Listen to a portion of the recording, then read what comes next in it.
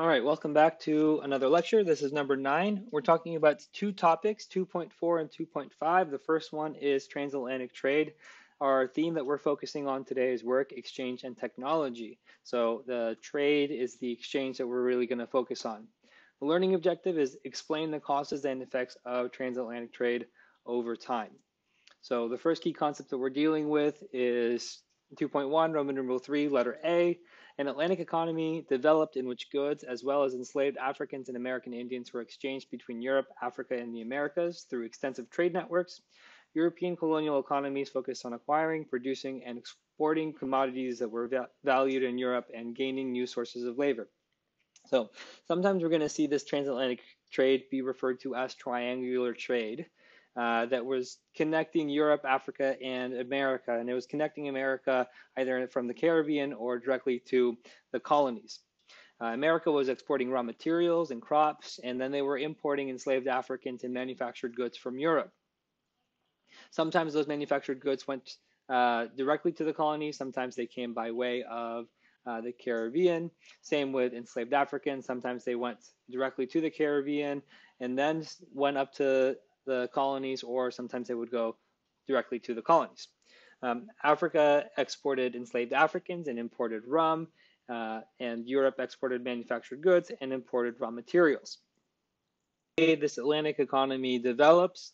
Colonial economies focusing on raw materials was a part of a larger plan from the European powers, and that was to put in place a mercantilist system.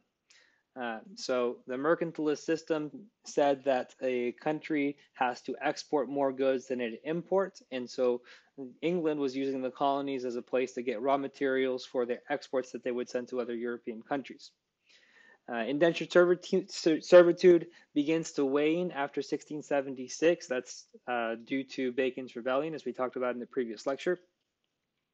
And enslaved Africans are being transported more and more in crowded ships through the Middle Passage.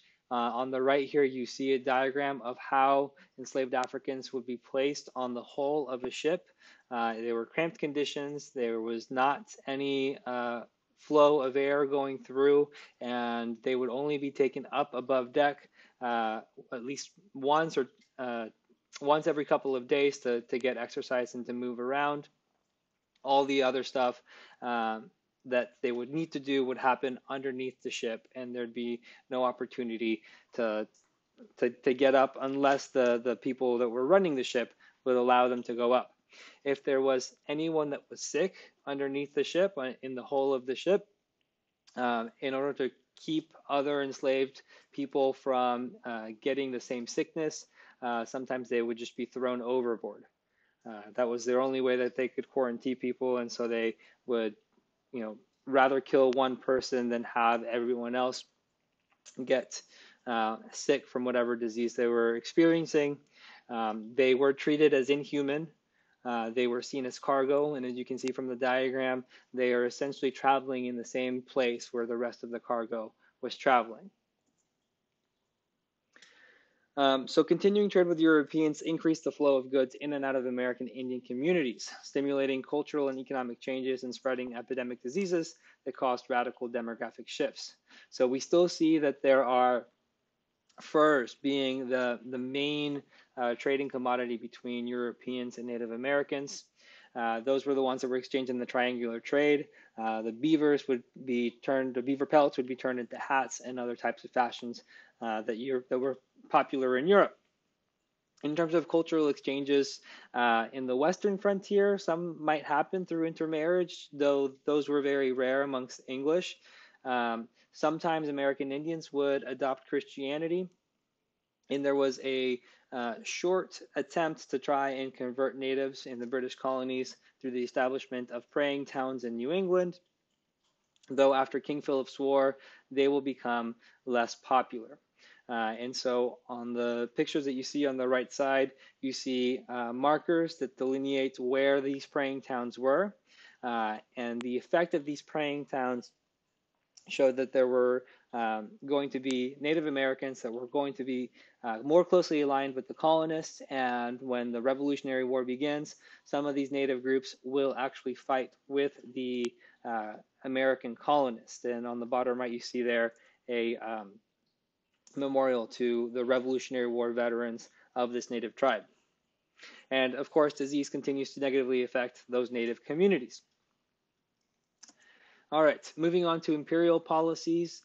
This is where we talk more about mercantilism. So the British government increasingly attempted to incorporate its North American colonies into a coherent, hierarchical, and imperial structure in order to pursue mercantilistic economic aims. But conflicts with colonists and American Indians led to erratic enforcement of imperial policies. So the first imperial policy was the Navigation Acts, and it was restrictions on where colonial goods could go and on what ships they could travel. So this was done to try and keep European rivals from benefiting from the English's colonies. In 1651, the Navigation Acts are put in place, and then very shortly after that, the British and the Dutch go to war. It restricted colonial trade to be done only on British ships and travel through British ports, with some exceptions of perishable items. But it was hard to enforce because England and the colonies were so far away. England was dealing with wars, civil war, other turmoil, and finally, the viability of British officials. This means that the British officials that were in the colonies that were in charge of enforcing these rules were being bribed by the colonists so that they would be allowed to smuggle their goods on Dutch ships or French ships instead of putting them on English ships. They could probably get better prices from other European trading partners than from the British ones, which is why they continued to do so. So the next attempt at greater control over the colonies comes in the form of the Dominion of New England. So in 1685, the charter of the Massachusetts Bay Colony is revoked as punishment for all the smuggling that had been going on in the 17th century. In 1686, the Dominion is created. It merges all the New England colonies as one territory, and a royal governor, Edmund Andros, is appointed as that royal governor. He was heavily disliked by the New Englanders, but luckily they didn't have to deal with him for very long, because in 1689, the Glorious Revolution unseats James II. Parliament asked William of Orange to come to England and be the new king.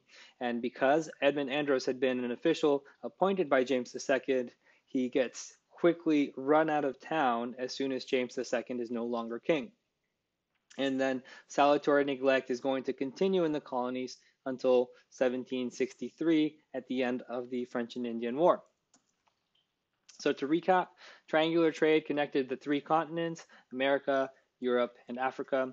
Interactions with natives are continuing. We will see some interactions and activities that are trying to convert Native Americans near the British colonies.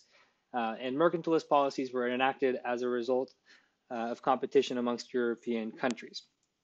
All right, moving on to the next topic, 2.5, interactions between American Indians and Europeans. Now our theme here is America in the world. How America, at this point it's the British colonies, are interacting with other nations. So the learning objective is explain how and why interactions between various European nations and American Indians changed over time.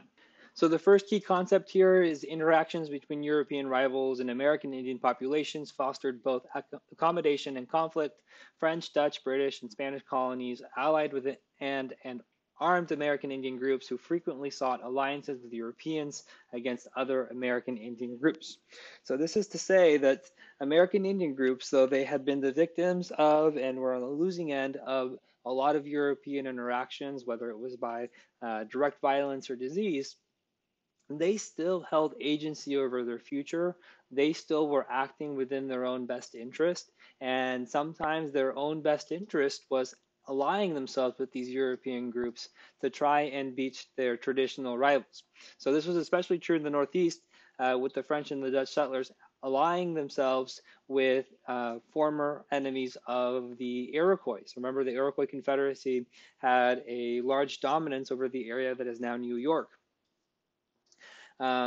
Another way in which we see some conflict with native tribes is with the New England Confederation. It was an alliance of all the New England colonies, and they had given communal powers to deal with American Indians, runaway servants, and other boundary disputes. They lasted for about 40 years, and within those 40 years, they defended the New England colonies from attacks that came as a result of Metacom's war. More about Metacom's war.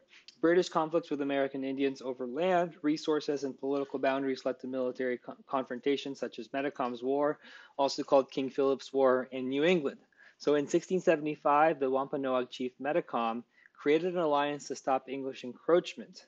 He got several different tribes that had uh, lost territory to the New England colonists and got them to agree on this alliance. So the colonists knew Wampanoag chief Metacom as King Philip, and so that's why the English called it the King Philip's War.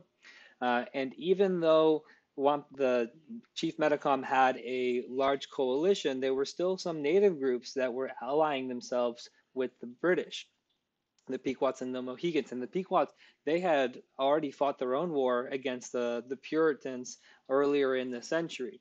So this is just showing that they are still acting within what they see as their best interest. English and Indian settlements destroyed as a result of the war. There were about 1,000 colonists that died and 3,000 Indian casualties. And then finally, the Indian resistance ended when Metacom is killed. On the bottom right side, you see a picture of a marker that shows the exact place where Metacom was killed. He is beheaded after his death, and his head is put on a spike to be displayed outside of the town of Plymouth for an entire generation. All right, we also got to talk about Bacon's Rebellion from the perspective of conflicts with Native Americans. So remember, farmers in Virginia's western frontier, they wanted to continue to expand and have that land be protected by the Virginia colony. At that moment, they were more prone to attacks from American Indians. The governor, William Berkeley, said, we don't want to continue expanding out west. If we do, we're going to run into problems with the surrounding tribes. And so Nathaniel Bacon was disgruntled and gets the other farmers in the western frontier that are also not content. And first, they conduct massacres of the American Indian villages surrounding them. And then they follow up by going to Jamestown and burning it down. And so on the right side, you see etchings of what that attack looked like on Jamestown and then the remnants after it was burnt down. While they are in Jamestown during their attack, Bacon dies of dysentery, and then the rebellion dissipates. But they were a formidable force. They did defeat William Berkeley's forces when they got to Jamestown. But remember that this is all based on the perspective of Bacon's rebellion starting as with a cause that's dealt with Native American interactions. And then moving on to Pope's Revolt, American Indian resistance to Spanish colonizing efforts in North America, particularly after the Pueblo Revolt, led to Spanish accommodation of some aspects of American Indian culture in the Southwest.